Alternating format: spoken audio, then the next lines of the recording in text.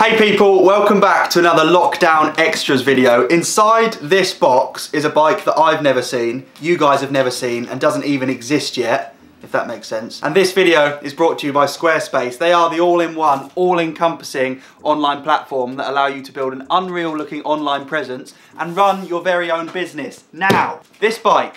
So you guys most likely know about the Marin San Quentin.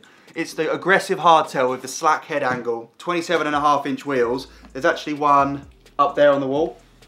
There's another one, the San Quentin one, right here. It's also the Dream Galaxy themed hardtail that I built last year. And there's also one inside this box, but it's completely different. The ones I ride are 2019, 2020, and it's all changed. This is the 2021 Marin San Quentin, the aggressive hardtail, which is actually getting more aggressive. We'll talk about that soon. But let's fire into this box. Let's see what it's all about. I have no idea what colour it is. I know that it's the San Quentin 3, which is the higher spec one of the 1, 2 and 3. Careful, Moose. He always helps open boxes. God, this is like Fort Knox. They obviously don't want people getting in here. It's special goods. That's it, mate. You get that corner. Go on, Moose. Go on, get it. Get it. Keep helping me. Get that bit, please. Oh, yeah. Thank you. I actually can't get into it. This is embarrassing. I should have prepped my video a bit more. It's very rare that a bike arrives that I have no idea what it's going to look like. Oh, look, it's got wheels. They haven't changed the number of wheels on a mountain bike. Probably forks. I'm excited to see what spec it comes with as well. That may have changed. Dropper post. The San Quentin 2 and the San Quentin 3 come with dropper posts. Sick black stealth wheels. They've even got like the Stealth Maxxis logos that aren't yellow, which is cool, but I'm going to upgrade them to Conti tyres at some point. There will be another upgrade video coming. I'm so excited. I can't believe the order this stuff's coming out is perfect, isn't it? Yeah. Right then.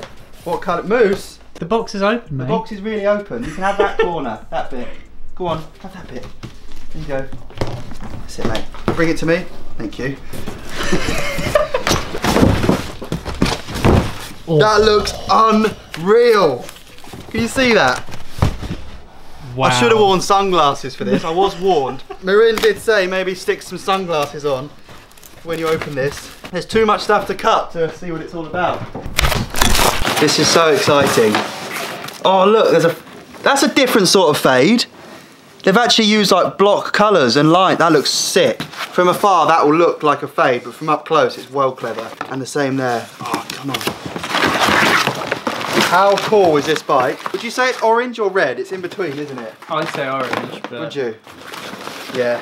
Oh my god, it looks unreal. It's gonna look so sick when it's built up. Let's build it up. Let's get it in a stand and just start throwing parts on this thing, because I can't wait to see it built. Look how sick it looks out of the box. That is a brand new colour. I'm so into it. I love that it's just one block shade of... I do want to say it's more red than orange, but you guys can make up your own mind. The fade at the back end here is super clever.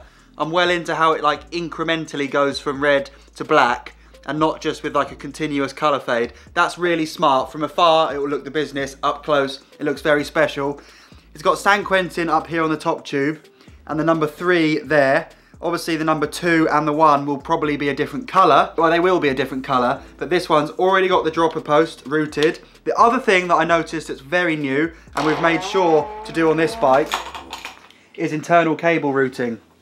The old San Quentin had the brake and the gear cable on the outside. Now it's on the inside. That cleans up the bike a lot. And new head badge, head tube badge, the square bear, rather than the triangle one. It's so sick. It looks so good. The reason I get so excited about the San Quentin is because a couple of years ago, I actually was involved with designing and developing this frame. We tested loads of geometries. We came up with the perfect aggressive hardtail that really does everything. Pump tracks, dirt jumps, downhill riding.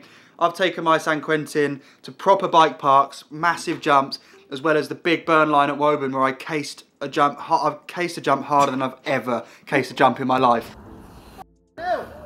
Oh! It was a true test of the strength of the frame. And now we've got this one. And the interesting thing is, we had the opportunity to change the geometry. We tested a lot of new different angles, head tube angles, different stuff last year. We wanted to change it, but what we came back to was the exact same frame. Obviously there are those subtle changes, colour, cable routing, but we could not fault the original San Quentin. So as much as I'd love to say that the bike I developed has been revised, progressed and developed, it hasn't, because it doesn't need it. We've just made it look a whole load sicker. And I think to really appreciate this bike, we need to get all of these parts on it, look at the spec. I think the spec might change, but we have to build this bike, so it is locked down. Let's do build lapses.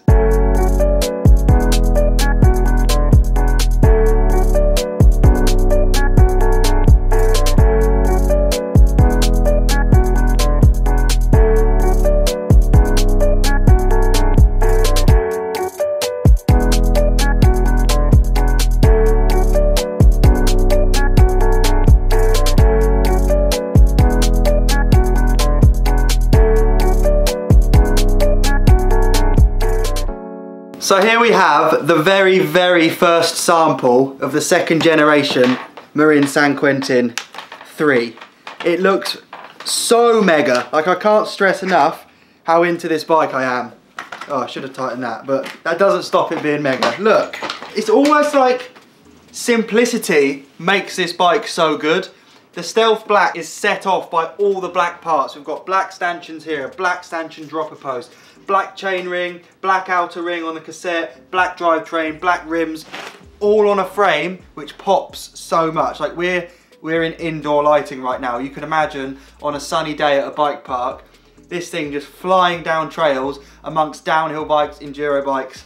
It's a very, very special thing. I'm stoked on the internal cable routing. That really gets that logo setting off better, and it just tidied the bike up no end. And I've got some incredible news about the San Quentin and the extension of the San Quentin. So this bike, obviously, it's 100% built for fun, but it's kind of built for adults. Like, there's a range of sizes which work perfectly for big humans, teenagers, adults, whatever. And I've always found it difficult pitching hardtails and having this much passion for hardtails when so many youngsters watch this channel and so many young riders are getting into biking, and that hardtail category is harder to access. Well, the San Quentin in 2021, or the model year 2021, which is available sooner than 2021, is going to come in 20-inch wheels, which is like BMX size wheels on a hardtail, and 24-inch. So they tick the boxes for kids and young adult size frames. And that bike is going to look incredible. Can you imagine how sick a scaled down little 20-inch version of this bike is going to look? You could have like a mother or father and son or daughter set up. 2 San Quentins, kid and adult. It's going to be so sick. I just love it. I'm excited to see what the 2 and the 1 look like. In the same fashion, the San Quentin 2 is going to have a dropper post. The 1 will not, but will have the internal cable routing possibilities to upgrade all of the parts, add a dropper.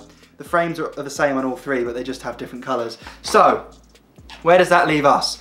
Big bike parks are closed, so I'm very, very keen to get this out on the backyard dirt jumps at some point soon when it's not raining. But first, I'm very much overdue an upgrade video where I've obviously got my own sponsors: Halo wheels, Gusset components, Continental tyres, P&W components for droppers and the loam lever, Muck Off tubelet. This needs a tubeless conversion. I've got options though for brakes, drivetrain, forks, suspension.